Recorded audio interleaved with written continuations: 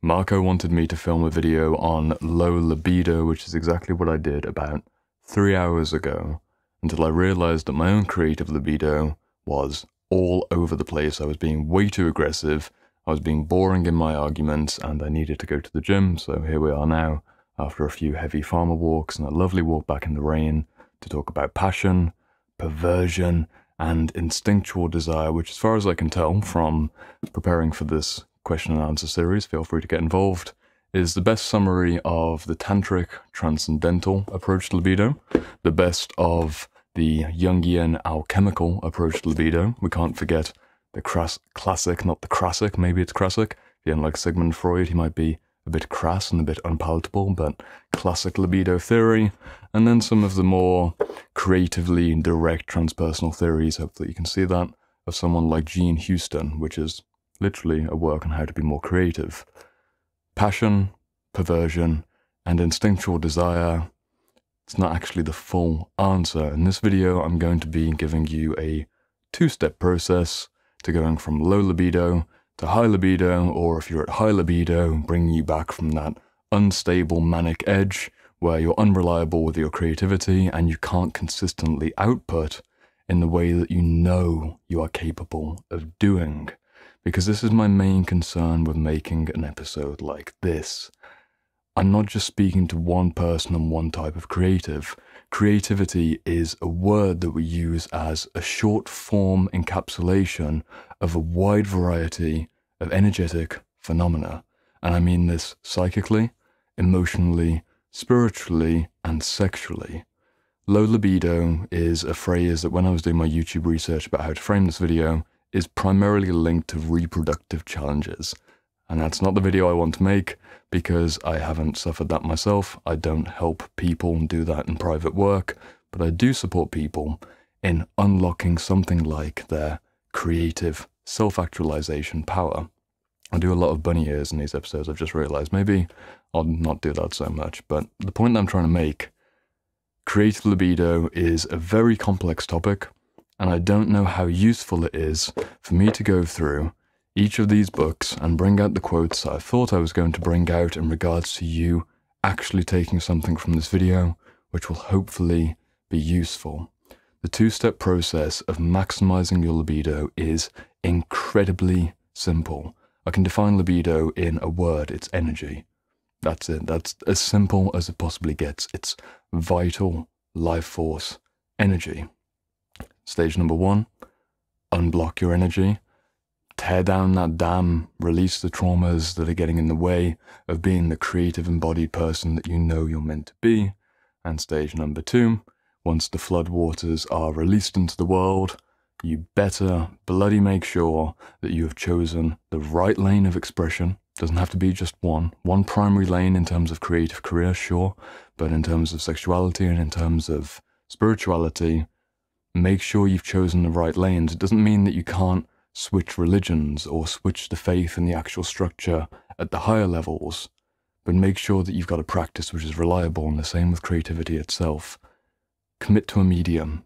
Commit to a certain form of art, a certain career, a certain entrepreneurial creative venture, and let that water carry you forwards. The water being the energy of the creative libido itself. But let's bring it all back into something which is practical and hopefully very condensed, because I do not want to go into the depths of the creative libido psychic theory, because I simply do not think that it's very useful for you watching this video. Really, you've got two things that you can focus on. Is there unhealed trauma which is getting in the way of your feeling of vitality? Do you have a feeling that you wake up and exist in days which are generally quite sluggish? In which case, it might be trauma, but realistically it's also a lot to do with your diet and your fitness and the relationships that you have with people around you. The reason that I went to the gym and I'm re-recording this video is that my creative libido, when I first tried to make this episode, was so juvenile and unnecessarily harsh. I was swearing way too much. I was getting really aggressive with my statements about needing to just focus on the work, and see, it comes through a little bit there. But I can ground it down and I can create a healthy sense of exertion without being overly exertive, because on a good day and when I'm centered, I've done my prerequisite trauma work to not need the world around me or yourself to change in accordance with my internal image of my creative golden shadow, which is a very complex way of saying, I don't need you to be more like me for me to be okay. When I first tried to film this video, I was way too much in that energy, so now I can bring myself back, literally bring back, here's a bit of bioenergetics in action where you change your posture and not so forwards, and invite you to do the trauma work and invite you in very simple, minimal sentences to focus on your fitness, a sport that you enjoy, a gym routine that you love, a way of moving and being in your body and expressing through your body is the ultimate foundation for going from low libido to medium libido and high libido. There are a few complications and complexities that I'm going to come into. What happens when we get unstable in a high libido state? Well, that's something which a lot of creatives will fall victim to. This is the genius madness, blurry line kind of territory. When it comes to fitness, the reason that I emphasize the grounding importance of having a consistent fitness routine is that your body is an instrument for creativity. I do not believe that it's good advice to go towards the drink, drug, and stimulant pathway as I've covered in previous videos on this channel, because that is not something which will allow you to express. Let's get spiritual, let's make it powerful. If your soul's voice has a certain signature of creativity, would you much rather have the opportunity to sing that song over 4 decades or 10 decades? Imagine being creative at age 100. That's a much more inspiring idea for me personally, especially if your creativity is linked to something around intellectual and emotional output. If you're a dancer, it might be difficult, but if you're a poet, a speaker, an artist of certain forms where you're in control of your motor function unless you get dementia or Alzheimer's in your 90s, you can paint and you can create and you can bring beauty into the world well into your final days on this earth. And I truly believe that's possible. But for that to even come about, you need to look after your instrument. Not only will you not receive that creative, muse-like inspiration from the heavens clearly, you won't be able to express it with any degree of consistent, authentic, powerful, reliable force into the world. If you're weak and rusty, if you're significantly underweight, significantly overweight, or anywhere in between, I think I said underweight and overweight, if you're fucked up in one way or another and you're fucking yourself up with substances, getting a bit aggressive again, but I just think it's a waste of life. It's really a waste of life. If you want to honor that creative potential that you have, honor your body first. This is the single most creative tool that you will ever be gifted the privilege to be a part of. That's stage 1. Trauma work, fitness, diet, lifestyle, and of course there's many complexities about the types of relationships we keep and the environment that we're in that I can't go into in just a short video, but you get the drift. And if you want help with trauma work in particular, I've got at least 30 or 40 videos on this channel. I'll link a playlist in the description. You can check them out. Just search it. There's so many resources. I hold up a book in all of my Inner Work Essential series. Let's move on to the second part of this process. So now we've unblocked and we've unlocked some of this creative power. What typically happens with the creative individual is that they will get manic and inflated. If they weren't like this from childhood, they will get to a moment in their 20s or their 30s or maybe their 40s where suddenly everything is about the esoteric, mystical, self-actualizing impulse. And I'm sure you know someone like this, or maybe you've been there yourself.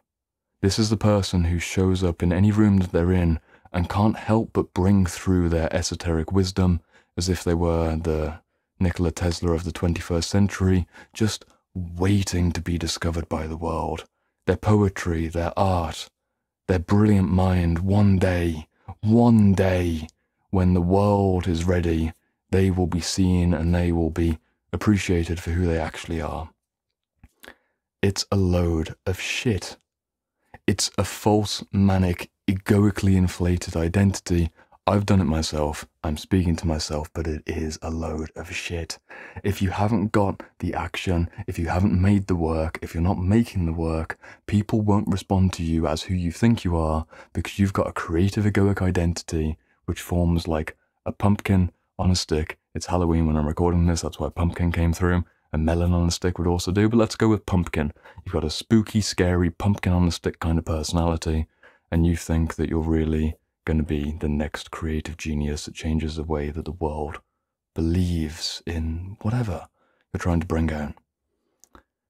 Don't fall into that trap. The manic-inflated libido state will either express verbally and intellectually in these ideas, it will come out as fits and starts, these sporadic, jagged attempts at creating art. You know someone like this as well. I'm also this person at times. Well, not so much these days, but I remember when I first started writing poetry and I would get hit by the inspiration, the moment would come, the train would go past and I need to catch the ride, otherwise it's gone. I wouldn't write very much. I didn't have a creative discipline. I might write one good poem and I thought it was one good poem. But the reality is, if I look back at some of those early pieces, they're not sophisticated at all because they haven't got the grounding to actually work with language in a way which has maturity and multi-level nuance. I'm caught up in the sensation. I'm bubbling. I'm going to get the energy up. It's this kind of energy of just bubbling and full of enthusiasm, floating in the clouds, no roots to the earth, and you can't do it the next day, and the next day, and for a month, and a year, and 10 years in a row. It usually indicates that there's still some trauma which is yet to be healed. It usually indicates that you haven't cleared up your body with fitness and health. But when it gets into that really developed psychic territory and you've done all those things, you're already sober, you're already healthy, but you're still suffering from that creative, over-exaggerated position, it's usually the case of not having defined your lane of expression. This is applied presence. The title of this video talks about passion, perversion, and instinctual desire. All three of those, when they're coalesced at their highest level of expression, is presence, but not just human being. We're talking human being and human doing. Don't fall into the spiritual bypass kind of trap, where suddenly it's all about being and it's not about doing, because doing would be a lower earthly way of engaging, and you just live into the fantasy state, which borders on schizophrenic, paranoid, borderline territory. Being and doing, presence applied. Apply the presence of mind and apply the presence of the heart to be able to express powerfully into the world in a defined medium. If you've undammed your creative potential and you haven't laid out a few trenches, you haven't got your shovel and dug out the form of, okay, I'm going to make a short story collection and I'm going to really commit to this for the next 2 years. And you prove that to yourself by writing for 90 minutes every day, 6 days a week perhaps, give yourself a day off. If you can't get to the 3-month mark, it's probably not for you. There's probably maybe some trauma to unblock, and that's okay, we can go back and unblock that. But one of the great tragedies of not defining the lane, or actually even worse, having defined the lane and find that there's the water's coming out, that creative energy's coming out, and then you hit a block, you hit a branch that's fallen over, or maybe a large boulder, or some kind of sludgy, swampy energy.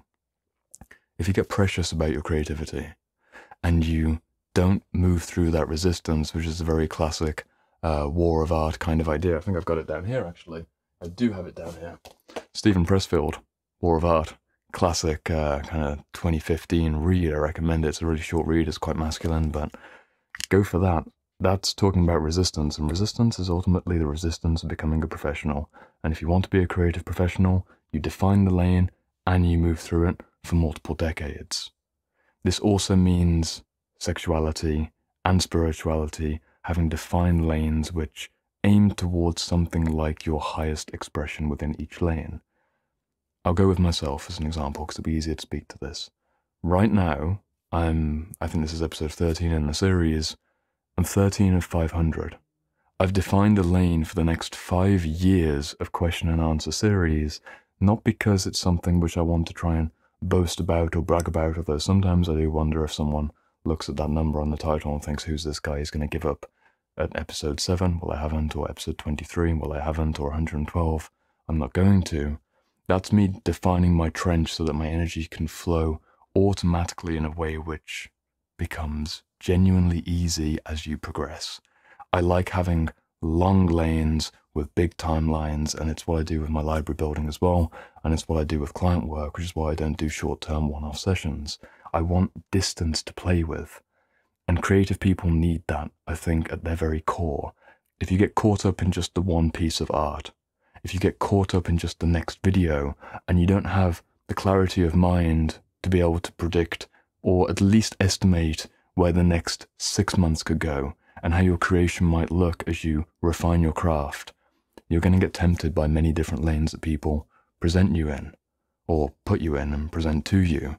Sexuality is a really dangerous trap in the same vein, ultimately, because if you don't choose wisely who you're going to share that kind of experience with, if you're still consuming things like pornography on a daily basis, or perhaps even twice a day, which I highly recommend completely removing from your psychic real estate, if you're choosing partners that don't support that vision, and if you're not in a place where that is something which is a vital libido project that you're both working on together, you're both refining, which again is something more like these kinds of, transcendental books. I'm not going to say the word, don't want to say it too often, tend to get issues with YouTube if you say that word too often. That's the one lane of the three major lanes, and the spirituality being the other lane. I don't need to describe spiritual mysticism to you, because you're already probably quite well versed in that, and mysticism, of course, is an expression of psychic libido, flowing in and flowing out, and vitalizing your body from head to toe. Let's wrap it all back up together. Creative libido. How do we maximize while also minimizing the capacity for overflow or misdirection or stop and start kind of creativity? Do your trauma work, and be aware that trauma work will come back in a spiral over the years. Inner work itself will take many years if you're doing it in earnest. Don't believe anyone that tells you you can do it in a few months. It is complete nonsense. You need full spectrum inner work that takes into account the many complexities and many layers of consciousness. You can study people like Ken Wilber and integral theory, or more approachable spiral dynamics, or something like David Hawkins' level of consciousness. You've probably heard of all three of them. We need expressions and healing at every level. Parts work, archetypal work, different ways of working with our psychic multiplicity. All of this takes many years to move through on that spiral of healing. But don't spend too much time doing that before also doing the lane, before also pouring into your definite long-term expression, whatever that might be. You can do it as you progress, because ultimately it's the equivalent of moving the branch out of that blocked stream, or finding a way to shunt that boulder over your shoulder. I think I've said that many times in this series. Boulder over the shoulder. I just love the archetypal imagery. Nothing like an atlas stone on the shoulder, and it's a creative act. If you go deep enough into weightlifting, there's a real creativity there, so don't forget the body.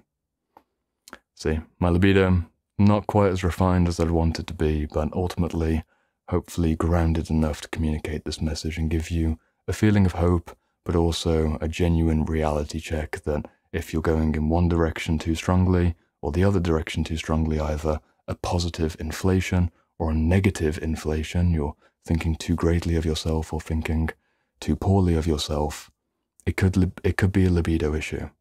And if you do have those libido issues, just consider withdrawing it from unhealthy areas of expression, which could be addicted spirituality, addicted sexuality, or immature creativity. Usually a mixture of the three. It's not an easy topic, which is why I try to turn to these many books. You can read all of them if you want to. I'll give you bits and pieces here and there. But for the sake of this video, I'm going to leave it there. And we're going to go straight into the next one if you want to click on it on the screen, where we're talking about psychosynthesis, the higher and lower unconscious, where it's time to get deeply into self-integrative territory. Over there, and I'll see you over there.